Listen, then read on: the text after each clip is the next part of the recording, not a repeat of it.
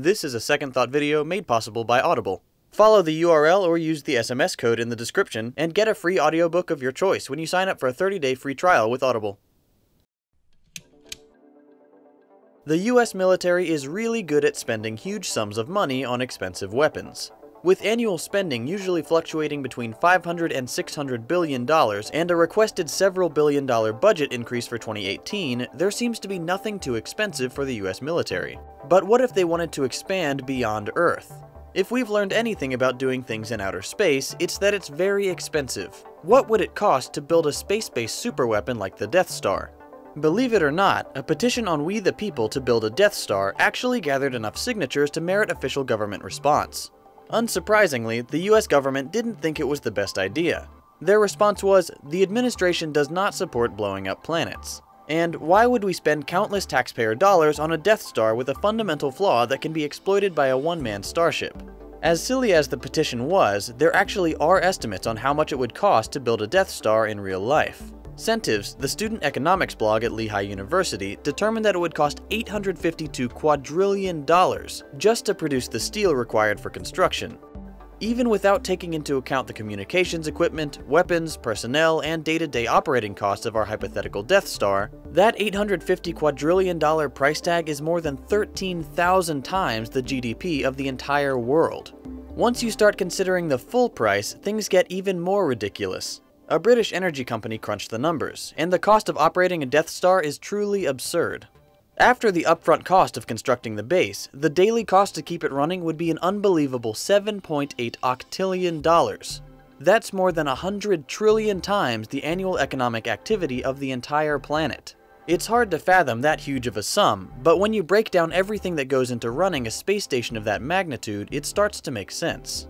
The first Death Star depicted in Star Wars Episode 4 is said to have been between 100 and 140 kilometers in diameter, crewed by 1.7 million military personnel, 400,000 maintenance droids, and 250,000 civilians and independent contractors.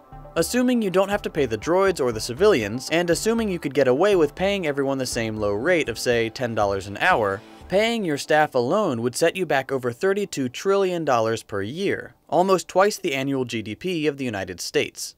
Lighting the whole space station would cost $52 billion per day, and every single load of laundry would cost $200 million. Then there's waste disposal, feeding your crew, fueling fighters, faster than light travel, and of course powering the giant laser, which would cost the reasonable sum of $8 octillion per use. Assuming you didn't fire the laser very often, that brings us to the daily operating cost of $7.8 octillion. Okay, so it's pretty reasonable to assume we won't be building a Death Star anytime soon. But will it ever be possible in the future? Well, probably not. While Earth does have plenty of iron to produce the steel required to build a Death Star, enough to build 2 million of them in fact, the problem is that this iron is mostly located in the Earth's core, which would be hugely difficult and dangerous to remove, assuming we ever figure out how to do it. If we did manage to get enough iron on the surface, at today's rate of steel production, it would take over 800,000 years to produce the required amount of steel just to build the shell of the Death Star. Then to launch all that steel into orbit at the current cost of $20,000 per kilogram, you're looking at over $21 quintillion before you can even begin assembly.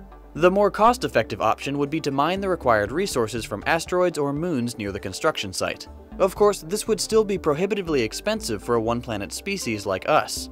Even for the Empire, building a Death Star would have been hugely expensive. According to one Star Wars expert, at its peak, the Empire controlled 1.5 million core worlds and 69 million colonies, all linked together by a single economy. So if we want to build a Death Star, we have a little bit of work to do.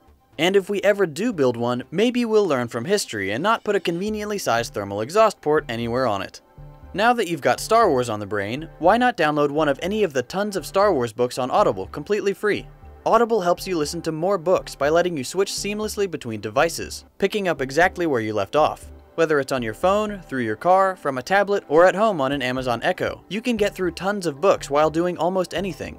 Audible members get a credit every month good for any audiobook in the store, regardless of price, and unused credits roll over to the next month.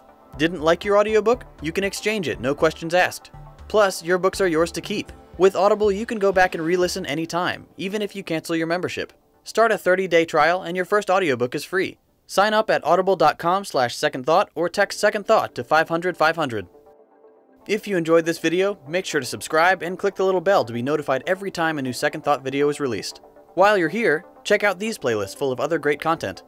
Thanks for watching, and we'll see you next week.